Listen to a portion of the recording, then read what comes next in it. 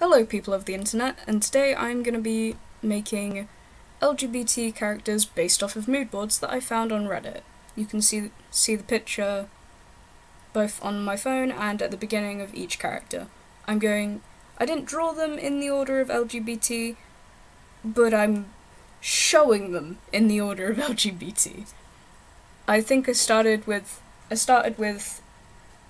B, and then the G, and then the L, and then the T. I had a few people ask, I guess, to see the whole process, so I'm showing the sketching process. Sorry if you can't see it that well, but I guess this is more of being able to show why I don't normally show the sketching process. But luckily the camera is a little bit closer now, so you can see the sketch, so it's not a total waste of time. The lesbian character is called Candy Cat, and before anyone says it, yes, it says lesbian, because I know that I can't spell lesbian. So I'm gonna spell it wrong. On purpose. Not because I hate people, but because I'm annoying. For the mood board that was for the lesbian one, by the way, these aren't like LGBT mood boards, but I wanted to like make them gay. I'm not the greatest at explaining things, but oh well. For the lesbian mood board, I'm gonna call them the lesbian mood board and that sort of stuff, even if they're not actually called that. I found them all on Reddit, blah blah blah. But it has crystals in the middle on a skull, and from that idea I thought, hey, give her crystal loop earrings. I've seen a couple lesbians with those. I also spelt cat wrong on purpose. At the end, you'll see where it says Candy Cat Lesbian.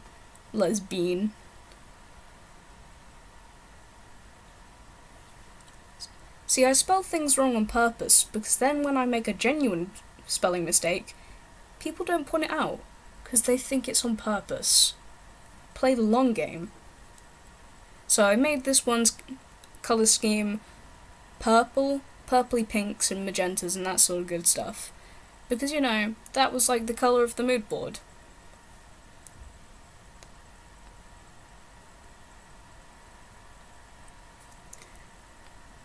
The skull inspiration is very minimal, with just a small skull on the shirt, but you know. This is the mood board that I'm using for a gay man. There was a dragon by the guy with the hair. I took a lot of inspiration from the hair, making it blue, making the dragon's hair blue. I didn't know which way I wanted the dragon to face, or how I really wanted it to look, so I kind of just made a big long snaky boy with a cool jacket. At first I was gonna take a lot of inspiration from Keith Colgain's jacket, but I draw Keith's jacket all of the time, so, you know, let's not draw Keith's jacket again. I made him slightly chunky. He's a chunky boy, because, you know, we gotta celebrate people of all shapes and sizes. That, and I wanted to draw a chunky dragon. Sue me. So we have Chunky Dragon, who's... what's his name? Oh, he didn't get a name, it's Chunky Dragon. He also hasn't got any arms, but he has tiny wings. There's no reason for not giving him arms. I just didn't want to.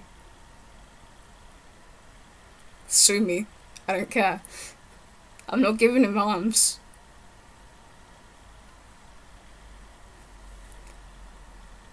This isn't exactly about the gay character, but My favourite one out of all of them is the trans fox at the end. Spoiler alert, he's a fox.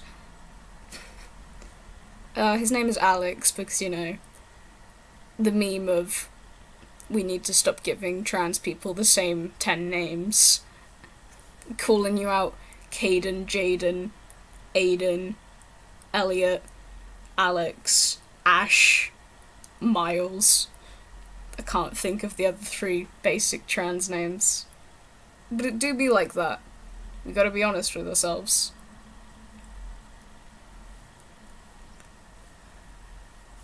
I would like you all to know that throughout the time of waiting for this video to export and do all that good stuff, my laptop got so hot that it melted a crayon.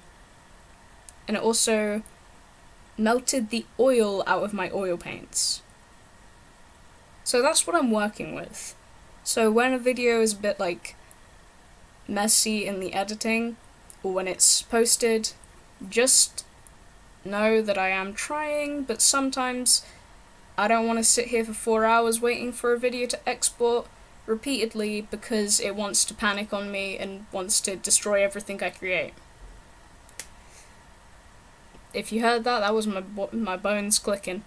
I gave him a nice rose on his head because, you know, roses are cool. And there was a rose on the picture. Well, a bunch of roses. I wanted red, black, and blue to be like the only colours, but obviously there's also grey for the smoke because, you know, what other colour am I going to make smoke? As you can tell, like in the last video and pretty much all the other videos I create, I use Micron pens that I got from Wish. They're pretty good, they were £5. Still waiting for my other pens to come from Wish, but you know, they might never come. That's just the game you play when you buy things off Wish. I didn't give the dragon a very dragon-like tail, it's more of a sharky looking tail. But you know, we don't know what dragons look like because we don't know if they even existed. Sue me, I don't care. I've said that too many times in this video and we've only been recording for what? 7 minutes? It just be like that sometimes. The pencils that I'm using are the pencils with the full black outside bit are watercolour pencils that I bought for £1. They're actually some of my favourite pencils in the entire universe. I don't know why. Just because something's cheap doesn't mean it's bad. That entire pack was £1, and they're the best pencils I've ever had. The ones with the black stripe and then the red stripes, or whatever colour the pencil is, stripe, they were bought from Wilko's. I think they're like £4. My brother bought me them. They're okay. They're not my favourite in the world. The character that I'm drawing now is the bisexual character that I ended up calling Caramel. Caramel, the bisexual vampire werewolf. Werewolf might be spelt wrong. I don't know. I can't read. Caramel might also be spelt wrong. I called it Caramel because, you know, he's caramel coloured in the end. That and caramelly brown was like a big part of the thing. With the train was like a caramelly brown and all that good jazz. I don't know why I decided to make all of the characters anther animals. Probably because I'm not that great at drawing people. You saw me doing finger guns, trying to figure out what a finger gun looks like. I think that's just how artists be though, they're just constantly doing hand and face things to try and get like it to look right. It just be like that sometimes. For the outside bit I'm using a 1.0 micron, and then for the inside I use the 0.1 micron. because I like the way things look when the outside lines look a lot thicker than the inside lines. I just think it's a really cool stylistic choice.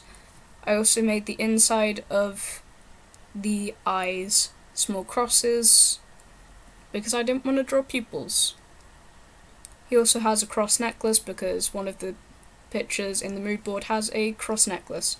I don't know why I picked a blue hoodie. I think it was because there was some details in the hoodie that I didn't want to cover up by making it black. At first I was going to have him this emo boy black hoodie, but then I decided against that because, you know, dark blue is a good substitute when you draw lots of details in black. So obviously he's a werewolf. A lot of werewolves are normally like a grey colour, but I wanted to make him a caramel colour with a brown tummy. I don't know why. I think it's just because when I draw grey, it kind of just gets washed out. So, you know.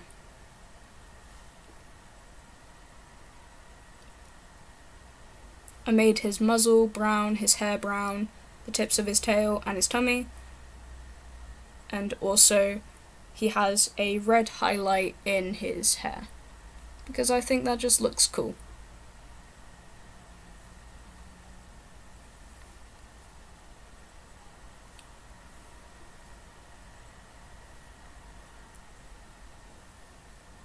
I wanted to make this video because I really haven't done anything for Pride, and I guess sometimes it's just nice to see yourself in a character. Like, it's easy to explain, but it's also hard to explain. Like, I myself am trans and I'm gay, and I like, in media, I like to see characters that not represent me, but characters I can relate to on more than just a, hey, they kind of act like me. Being able to see characters in media, or in anything with the same, like, sexuality or gender identity as you, or even, like, skin colour, race, background, any of that sort of stuff, the same as you, I guess helps you connect with the character easier. It's just nice to be able to see characters a bit like yourself. And I guess for these characters, because they're just drawings, you kind of have to take my word for it that they're gay, trans, bi, or whatever.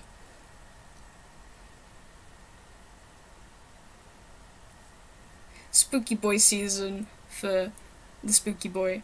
I was a buffoon and forgot to record the sketching section for Alex, the trans fox.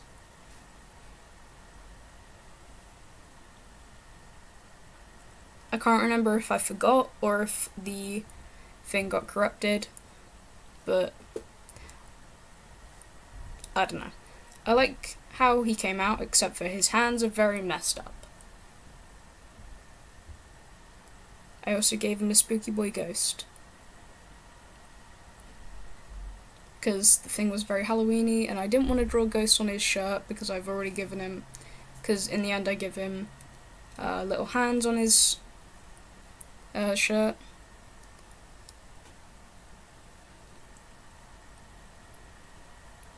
I made his eyes slightly different to everyone else's. I gave everyone else like big wings, like eyeliner wings. That's not me trying to say that trans guys can't wear makeup, because they can wear whatever the heck they want.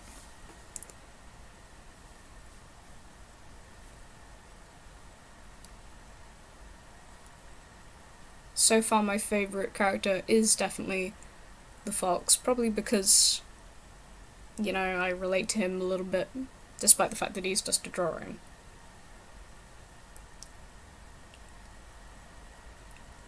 If I'd have to put a breed of fox on him, he's probably a common vector.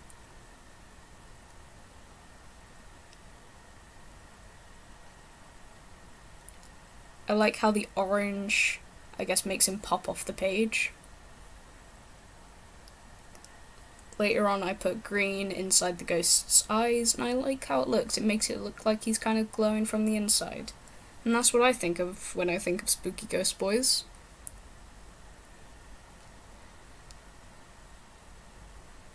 I gave him very tired looking eyes with the little line underneath. I don't know why. I guess it's just because tired boys.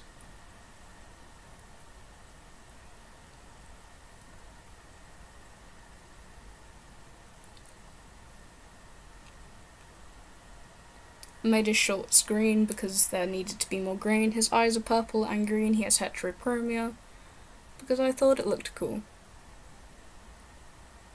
Here's a close-up of all of the drawings. I hope you guys all enjoyed. Remember to love everyone, hands, hooves, paws and claws.